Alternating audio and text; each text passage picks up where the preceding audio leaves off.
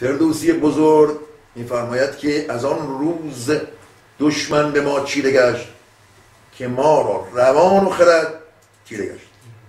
هر انسانی از 3 بخش تشکیل شد: تن، خرد و وجدان، که اشو زرتشت میگه منه و دعنه. دعنه یا دین دانش درون میده، دانش از درون میده، دیده دل میده. خرد دیده از بیرون میده، دیده درک جهان فیزیک رو میده. و تن هم که فیزیک داره. ما برای 3 بخش باید خوب اهمیت بدیم. در دین ما این 3 بخش کاملا از هم باید مجزا بدیم که مجموعه آن از ما یک پهلوان بسازد، نه یک قهرمان، و یک انسان پارسا بسازد، نه یک انسان تنها با ایمان بدون وجدان و بدون خرد.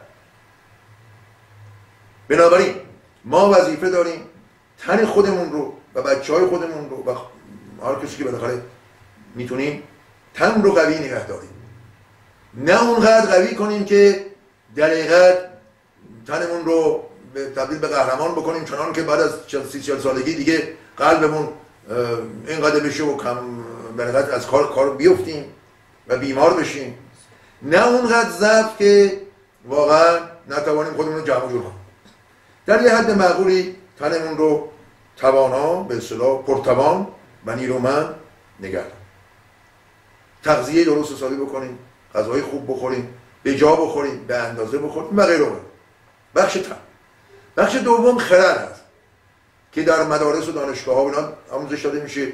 این خرد رو مجهز کنیم به دانش تا میتونیم، چون میدونیم که در حقیقت این مغزی و ابر کامپیوتری که خداوند به ما داده مثل معده نیست. معده هر چی توش بریزی یاد بریزی ورم میکنه، درد میگیره، حتی آدم بالاخره نمیشه تحمل کنه، به دل درد و ناراحتی میفته. ولی اینجا رو هر چی پر کنی هیچ وقت خسته نمیشه، هیچ تازه طالب بیشتر پیدا میکنه، به اصطلاح طالب دانش بیشتر میشه، پویش پیدا میکنه و در حقیقت مغز بهتر کار میکنه و بیشتر میتونه کار کنه. که میدونید مغز داره گنجایش بسیار بالایی است، 10 به توان 11 گیگابایت اینجوری که میگن چیز داره، گنجایش داره، و میگن بالاترین انسان‌هایی که تونستن تا حالا مغزشون رو پر کنن بیشتر از 4% نتونستن پر کنن. 4 تا 5%، 95% مغزش که نمیتونه پر کنه اصلا، بخواد همه عمرم درس بخونه.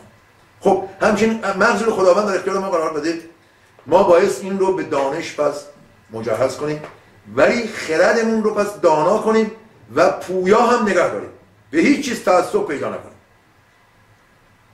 به بند نکشیم خردمون، چارچوب از درست نکنیم، به باور برسیم، علوم پایه رو فرا گیریم، علوم کاربردی رو هم در حقیقت فرا بگیریم، علوم پایه رو بهش ایمان پیدا کنیم و در زندگی به کار ببریم، علوم کاربردی هم به کاربری مرتب تغییر بدیم.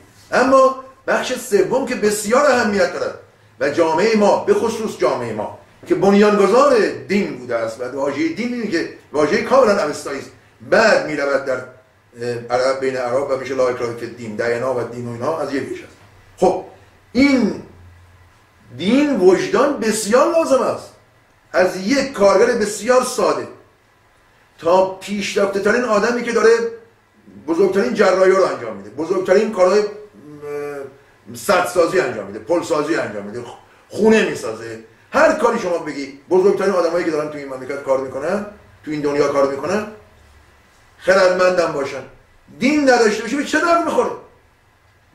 خیلی هم اتفاقا بدتر هرچی دانش بره بالا، چون اون کسی که فوقش داره مثلا جارو خیاب مثلا رفگره و کارگر ساده، حد اکثر اینه که وجدان نداشته باشه، چیزی میشه تو سطح تو جو کار دیگه نمی‌کنی.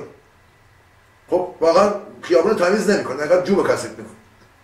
ولی یک کسی که مثلا یه پزشک هست، خب باید خیلی وجدان قوی تر داشته باشه، چون اگر خدای نکرده یک مقدار وجدانش رو کم نگاه بکنه یا کم توجهی بکنه، میتونه خیلی خسارت بزرگتری بزنه. کار دین وجدان سازی است، انسان سازی است، اخلاق سازی است. کار دین این هست که به ما یاد بدهد، آموزش بده راههای عملی درست زندگی کردن رو. با هم بودن رو، اتحاد، اتفاق، در حقیقت همازوری در پایه راستی و درستی رو. بنابراین این مسئله بسیار اهمیت دارد که آسیب شناسی رو از این دید کلی نگاه کنیم که جامعه ما قبول داریم که الان دیگه مثل 100 سال پیش توی فرمودید در بخش اول، بالاخره الان نیاز، یعنی اینقدر جامعه دنیا نه ما همه کشورها پیشرفت کردن و تولید اینقدر افزون شده که ما میتوانیم یک چیزهایی را هم اضافه تر قبل بگذاریم یا یک سری کارهایی را هم پیشتر از قبل بکنیم، یعنی به سنت هایمون یه پویایی بدیم، ولی این هم باید حده، یه حد داره. حدش چقدره؟ اون حدی که به اصل صدمه نزنه. اصل ازدواج چیست؟ این هست که زندگی مشترک بسیار سالم و درست بشه که زن و شوهر همدیگه رو درک کنن، با درک متقابل بر پایه اون اندرزی که به اصطلاح موبد براشون خونده و الان هم ما کاری کردیم که به هر کسی هم که عروس داماد میشه داده بشه، بر پایه اون زندگی بکنه، از شهریور پیروی کنه، از بهومن پیروی کنه، از دقیقاً این همشاسمن در خودش پرورش بده و به گفته اشو زرتشت گوش بده که میفرماید ای دختران شوی کننده شاه دامادان که میدونید در پی نیکمنشی و مهرورزی از یکدیگر سبقت. خب این مهمه، این اصله که یک زن و شوهر در اول ازدواجشون باید یاد بگیرن. پس نباید جوری این عروسی برگزار بشه که این موضوع بشه فرد، یعنی صحبتی که بلدی که گفت و صحبتی که شنید و حرفایی که موبد زد و اینها همه فراموش بشه، رقص و چیز و اون کارهای ناشایستی که بعضیش هم واقعا خیلی ناشایست و افراط هست، اون کارها بشه اصل. در این حال که میتونه هر دو هم باشه. درست شد؟ در مورد سرد پوشی هم همینطور عرض کردیم، در مورد به اصطلاح سنتی که گور سپاری یک در گذشته هست، همینطور همه اینها رو بایستی طوری پویایی و نگهداری کنیم که اون اصل فراموش نشه.